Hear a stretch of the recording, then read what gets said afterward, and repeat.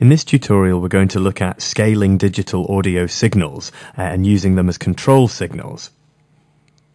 We have here a cycle object which is generating a sine wave at 1 Hertz.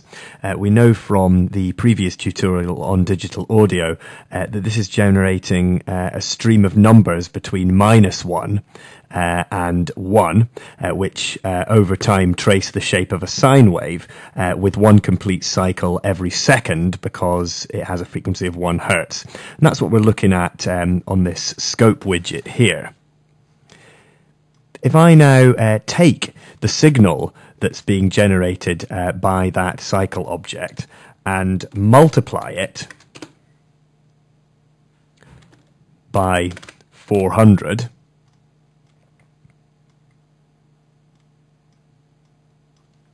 that's going to give me a sine wave with a maximum sample value of 400 and a minimum value of -400. It'll still have a 1 Hertz frequency. In other words, it will still take 1 second for the sample values to increase from 0 up to 400, back down to 0, down to -400, and then back up to 0 again. If I now add a value of 500 onto that signal, we'll have then scaled the range of values to give me a sine wave with sample values ranging from 100 up to 900. So, a quick recap. The original sine wave has sample values between -1 and 1.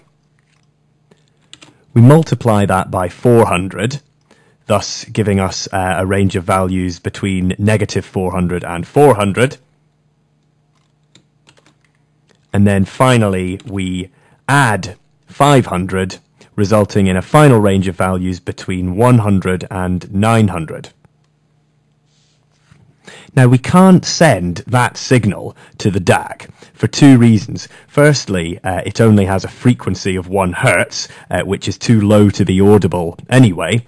Secondly, the sample values, as we've just seen, are way out of range for the DAC. Remember that the DAC object only expects to convert samples with values between -1 and 1. And obviously here we've got values between 100 and 900.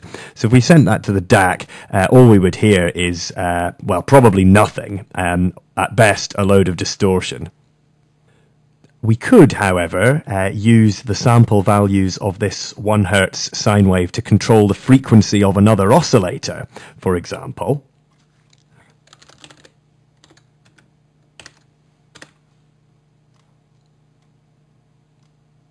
Like so. That's going to give us a sine wave here whose frequency varies between 100 Hertz and 900 Hertz. Let's just hear what that sounds like.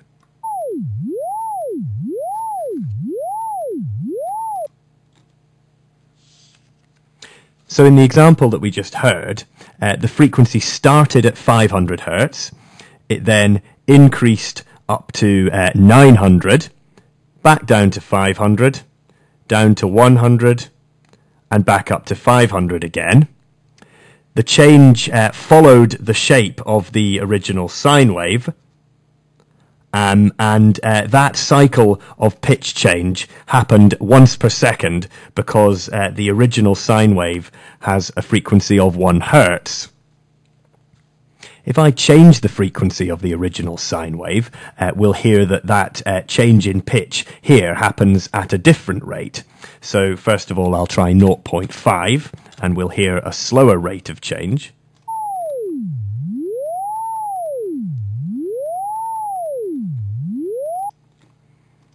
And if I try 2 Hertz, for example, we'll hear a slightly faster rate of change.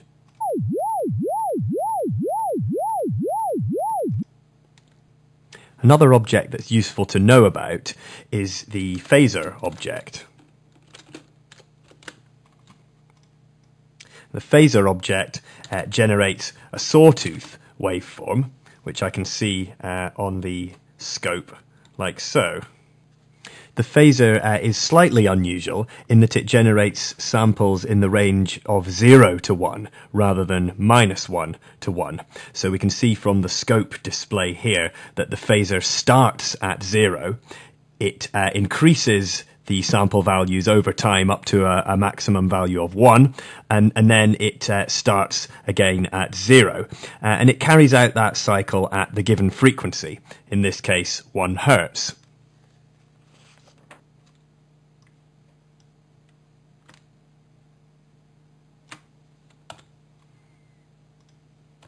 If I now plug this phaser object into the same chain of objects that we used before, we'll get different ranges of values as we perform each of the mathematical operations. As we've already seen, we actually start out with a range of values between 0 and 1. If we multiply that by 400, that will give us not -400, but 0 to 400.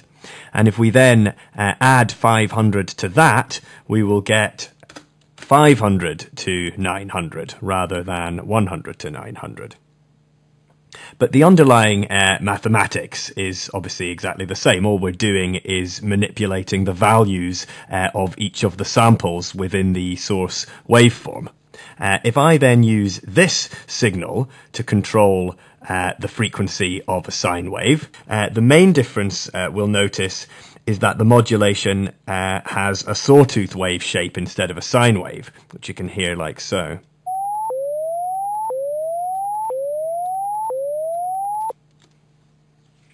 In other words, the frequency rises to a maximum, then drops back to its minimum value instantaneously, following the wave shape of the phaser object. What both of these examples have shown is that audio signals can be used to control things. So in this case, we were never hearing this sine wave. We were never hearing this phaser. Their frequencies are too low. But what we were doing was scaling the values and using those sample values to control something else. The reason that works is that the audio streams are just streams of numbers.